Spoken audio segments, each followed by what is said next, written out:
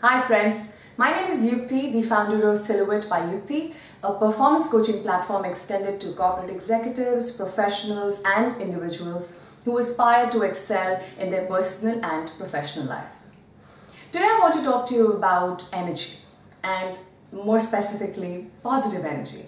So I believe that we're all forms of energy. All living things are forms of energy. And when we come in contact or in proximity with each other, our energies kind of collide. So we either like people we meet or we absolutely don't like a few we meet. Doesn't it happen to you that you sometimes meet someone for the first time, but you just don't like that person? There's something about that person that doesn't go well with you. And we sometimes call it a vibe, and we feel that we got a negative vibe from this person, and so let's just stay away from them. But basically it is energy that collides and sometimes doesn't really gel as well with each other. However, there are times when our closest people we live with, our family members, also exude some form of negative energy, and there is friction and there is lack of understanding and a lot of negativity that you feel you live with in your own house. And that can get really, really difficult. I'm sure you agree. But there are ways in which we can keep this negativity away and still live a peaceful life. So the idea is to practice a few things that I will share with you in a while and bring that into your life as a normal routine and continue doing that for some time so as to protect your own space and keep that positive environment around you. Because unfortunately we can't do much about the way people are. We can't change their nature, we can't change their feelings towards us sometimes. But we can definitely protect the environment around us by doing a few simple things such as the ones I will share today. So before I go ahead with the 7 hacks or 7 practices, if I may say, that are going to change your life and keep negativity absolutely at bay, I have to take a promise from you.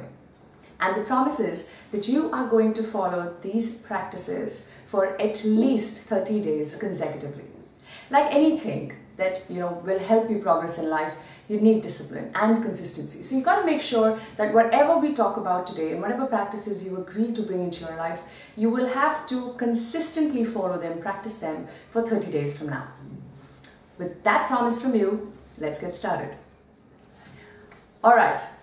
Practice number 1. Declutter your space.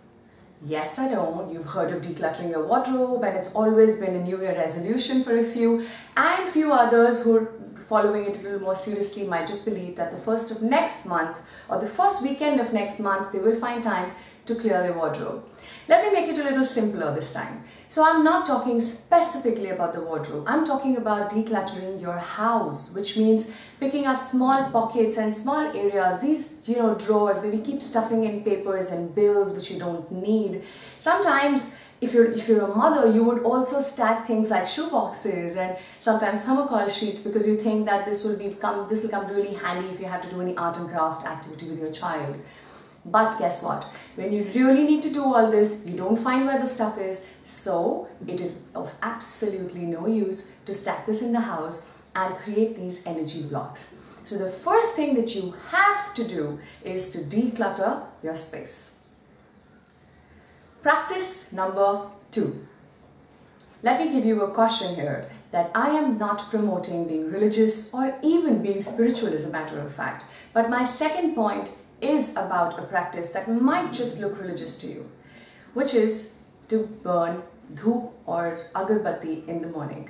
Now, there are fumes of positive energy which are emitted when you do this as a practice in the house. So it doesn't necessarily have to say that you believe in God or idol worship or that you're spiritual or that you're Hindu for that matter. You could be of any religion, but the fact that you can burn dhoop batti or agarbatti in the morning just creates a lot of peace and a lot of positivity in your surroundings in the house. So try doing this.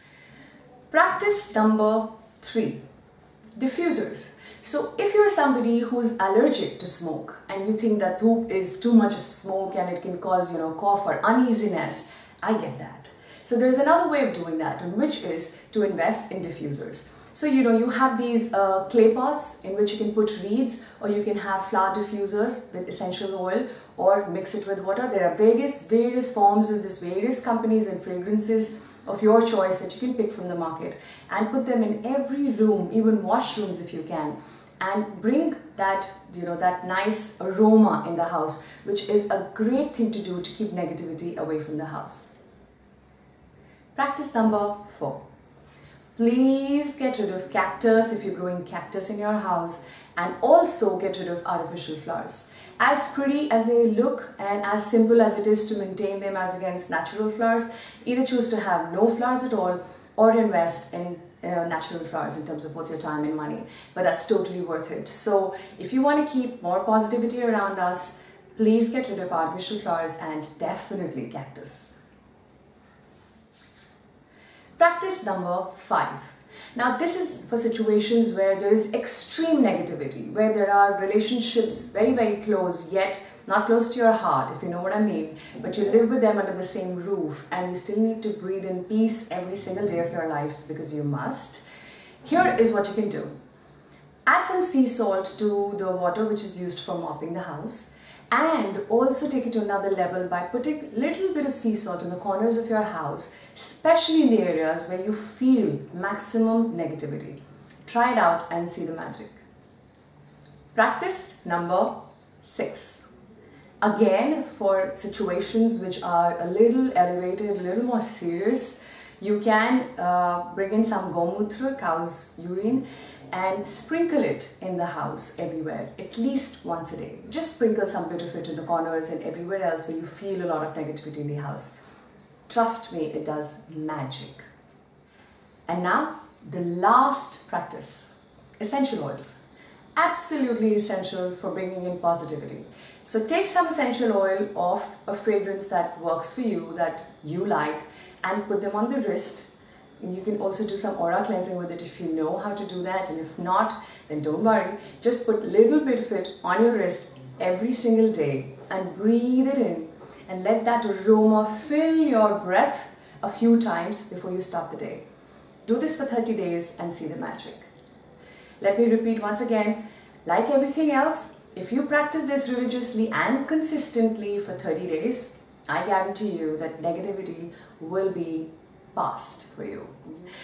So please share your experience of following these practices and let me know if it was useful for you. If there's anything else that you do that I can learn from, will be awesome to know. So please put in the comments and let me know how was this for you and what are the other things that you do in your life to keep negativity at bay. I wish you all a very beautiful, happy and peaceful life ahead. Thank you for listening to me. God bless you all.